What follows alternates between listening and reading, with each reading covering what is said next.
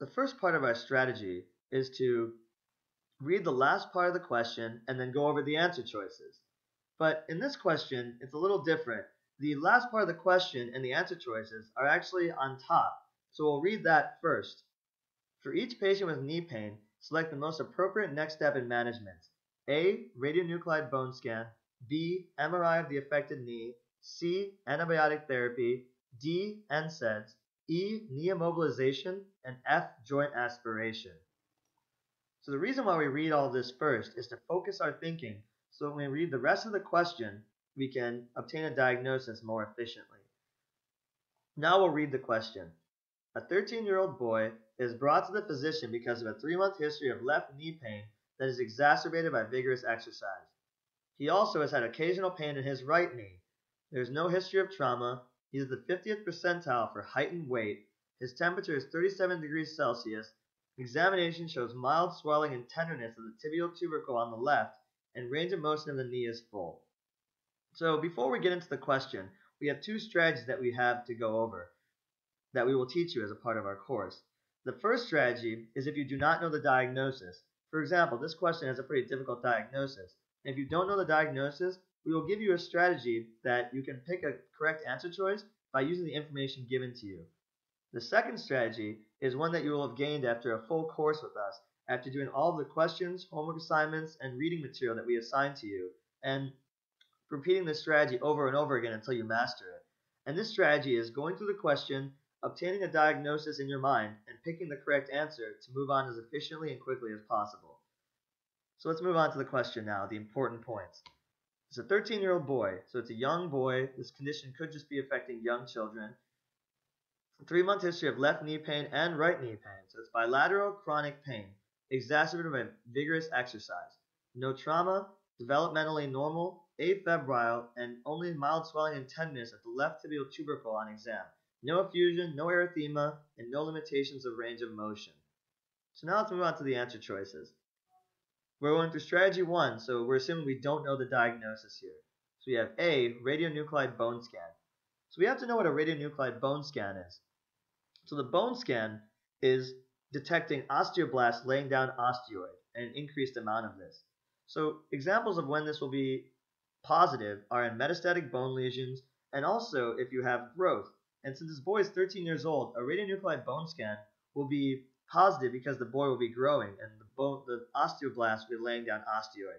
So a radionuclide bone scan would not help us with our diagnosis. There's no sign of cancer here as well for metastatic lesions. B, MRI of the affected knee. Doing an MRI is only if you have major structural damage to ligaments or to the bones itself, but there's no history of trauma and there's just some mild swelling and tenderness. Doing an MRI would be very premature and is a very expensive test that is only warranted if you have a reason to order it. So if there's a limitation of range of motion, if there's any trauma, then that would be a reason to do it. But for now, that would be too excessive of a test, so we can cross out MRI. Antibiotic therapy. As you mentioned, patient's afebrile, just mild swelling and tenderness, no effusion, and also no erythema. And this is 3-month history, so most likely this is not an infection, so you can get rid of C. NSAIDs. Since it's a mild swelling and tenderness, 3-month history of left knee pain, exacerbated by exercise, this could be just from chronic use. So let's hold on to NSAIDs because that would decrease inflammation going on with the knee. And it relieves pain as well, which is a major symptom with this boy. Knee immobilization E. This is only done to keep the knee stable before surgery or for athletes. And this patient's knee is not going to have any history of trauma. It doesn't look like there's any major structural damage. And having some tenderness and swelling of the tibial tubercle is not a reason to immobilize the knee. And finally, joint aspiration. You only do a joint aspiration when you're looking for gout, pseudogouts, septic arthritis, or other conditions where there's an effusion present. But there's only mild swelling, so it's not enough for a joint aspirate. So our best answer is D, non-steroidal anti-inflammatory drug therapy. With our other strategy, you'd be able to determine that the diagnosis here is Osgood-Schlatters disease, which is caused by excessive jumping and activity in a child in adolescence, in a boy or a girl, say it's a basketball player or a gymnast, and the treatment for this would be NSAIDs and rest because of the inflammation associated. And the reason why the Osgood-Schlatters disease causes damage to the left tibial tubercle is because the patellar tendon inserts onto the left tibial tubercle, and the repetitive use causes It's swelling and inflammation and tenderness of the patella tendon and the tibial tubercle itself. We'll start with the first part of our strategy by reading the end of the question and the answer choices. Which of the following is the most likely location of the primary disease process? A, the adrenal gland, B, the bone marrow, C, the CNS, D, the kidney, E, the liver, F, muscle, G, pancreas, H, parathyroid gland, I, pituitary gland, and J, thyroid gland. So now let's go to the question itself. A 17-year-old girl comes to the physician because of fatigue, increased thirst, and increased urination over the past 2 weeks. She has had a 4.5 kilogram weight loss during this period despite an increased appetite. She has not had dysuria. At the onset of her symptoms, she had a mild upper respiratory tract infection that resolved without treatment. Her temperature is 36.8 degrees Celsius, pulse is 86, respiration 14, and blood pressure 100/50. Cranial nerves are intact. Muscle strength 5 out of 5, and deep tendon reflexes are symmetric. Serum studies show the below findings. So once again, we have two strategies that we can go to. One, if you know what the diagnosis is, which you will after our course, you can go find the conclusion, find out what the diagnosis is, and figure out the answer based on the evidence above. But if you don't know the diagnosis, and in this question the diagnosis is very difficult, we will go through the information in the passage itself and then rule out answers until we come up with only one. So now let's find the important aspects of the question passage. There's a 17-year-old girl, so she's young, and this condition probably affects younger people. Fatigue, increased thirst, and increased urination, so that tells us some symptoms. She's also had weight loss despite an increased appetite. Not many things cause this, so this is a very key finding. She has not had dysuria, and she had a mild upper respiratory tract infection that resolved without treatment. So since they said this happened at the onset of her symptoms, this is a very relevant URI. Afebrile, everything else is okay, but the blood pressure is a little low, the diastolic number is concerning. Cranial nerves are intact, muscle strength 5 out of 5, and DTR is symmetric. Of the lab studies, sodium is low, chloride is low, potassium is borderline normal to low, bicarbonate is a little high, and the creatinine is elevated for a 17-year-old girl. So now let's go through the answer choices and figure out which one is most correct. So let's start with the adrenal gland. The adrenal gland has an outer cortex and an inner medulla. And based on the information given above, most likely medulla and epinephrine and norepinephrine is not involved. Most likely testosterone and DHEA and androstenedione are not involved. And most likely it's cortisol or aldosterone that play an important role here. So if the patient had an Addison's-like disease, that would explain the fatigue. It could explain the weight loss. However, it does not explain the increased appetite and increased urination. So therefore, it likely isn't Addison's disease. And also, Addison's disease would not affect the kidney and cause an elevated creatinine. So therefore, we can get rid of A, the adrenal gland. And also, in Addison's disease, you'd have an elevated potassium because you lose the mineralocorticoid effect. Letter B, bone marrow. There's nothing here that identifies any issues with the blood, red blood cells, white blood cells. So therefore, the bone marrow most likely is not the problem. There's no sign of anemia and no sign of any kind of infection, except for the upper respiratory tract infection, which has already resolved. Central nervous system, they already say that the cranial nerves are intact and the deep tendon reflexes are symmetric. So the CNS is probably not correct. Now for letter D, the kidney. The kidney could be a major issue here because look at all these electrolyte abnormalities. However, the weight loss despite increased appetite kind of goes away from a kidney disease. But there's something called diabetes insipidus, which theoretically could answer this question because of the increased thirst, increased urination. But the increased appetite does not fit, and diabetes insipidus does not usually occur after an upper respiratory tract infection. Okay? And the sodium, if you're dehydrated, would usually be high. E, the liver. So that's why we can cross out D. Now with E, the liver can cause some renal disease by hepatorenal syndrome when there's liver cirrhosis. But there are no other signs of liver cirrhosis anywhere here. And the liver would not be involved in increased thirst and increased urination. Next, the muscle. The muscle is the most obvious one that we can rule out. The muscle strength is normal, cranial nerves intact, deep tendon reflexes symmetric. Therefore, most likely there's not a muscle problem causing increased thirst and increased urination and an increased appetite. Now the pancreas. The pancreas is an important organ because it actually has exocrine and endocrine functions, which you must remember. This likely isn't affecting the exocrine function of the pancreas because there's no mention of any digestive tract abnormalities. But the endocrine function involves insulin, glucagon, and somatostatin, and this actually could play a role. If you think about insulin, a lack of insulin could present like this. For example, a type 1 diabetes can present with a DKA on presentation with a mild URI that results in increased thirst, increased urination, fatigue, and increased appetite and weight loss. And also, you have a pseudohyponatremia from the elevated glucose. And notice how they don't give you a glucose level because they don't want to give the answer away.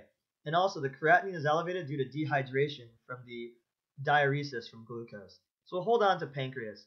The parathyroid gland, there's no mention of calcium, and calcium would most likely could cause an increased thirst and increased urination, but it would not cause an increased appetite or any weight loss.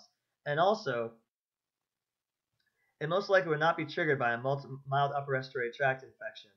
In addition, if there's an abnormality with calcium, the deep tendon reflexes and the muscle strength would be affected as well. Now the pituitary gland. The pituitary gland, as we mentioned, it could be defective, and this could affect both the TSH and the ACTH.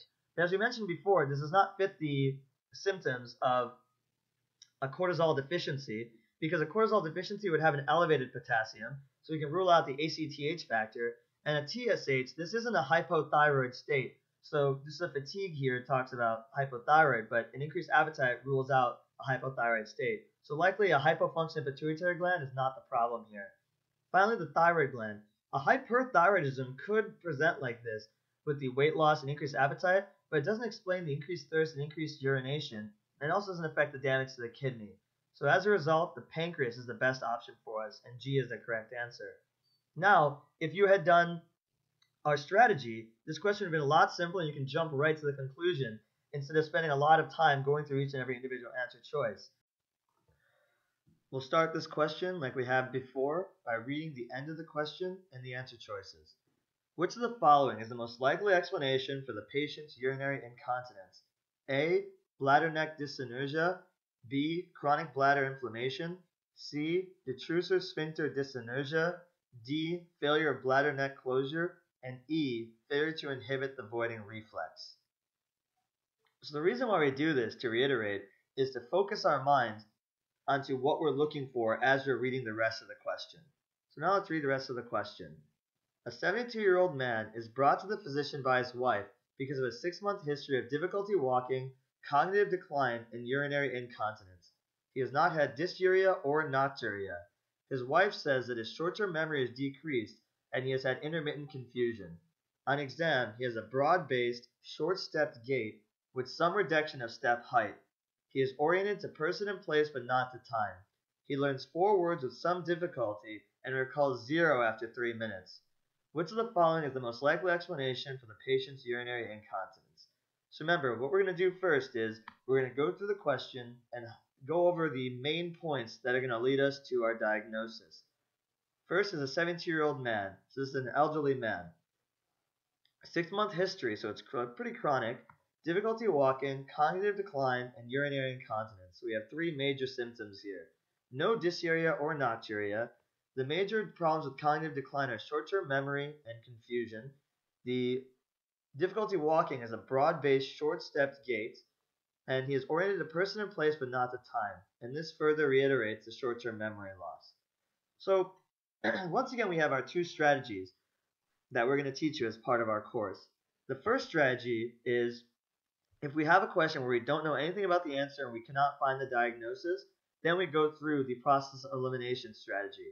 The second strategy is what we will learn after we have gone through a full course together and you've learned all the material we want you to know through questions and reading, and you can come up with a diagnosis and get an answer much more efficiently. Let's go over the first method. So we're going to start with bladder neck dyssynergia. If you notice that bladder neck dyssynergia is actually really similar to detrusor sphincter dyssynergia, because to maintain continence of urine, the detrusor muscle of the bladder needs to be relaxed, while the neck and the sphincter of the bladder need to be contracted. So dyssynergia would cause incontinence because the detrusor muscle would be contracting, while the neck and the sphincter would be relaxing. But as you can tell, A and C are very similar answer choices, and because of that you can cross them both out because they both can't be right. And Neither of these will specifically answer the question because the patient's problem is actually having neurologic deficits and a urinary incontinence associated, and it wouldn't be specific enough to be only the bladder neck or only the detrusor sphincter. So we can get rid of A and C. Now we have the chronic bladder inflammation.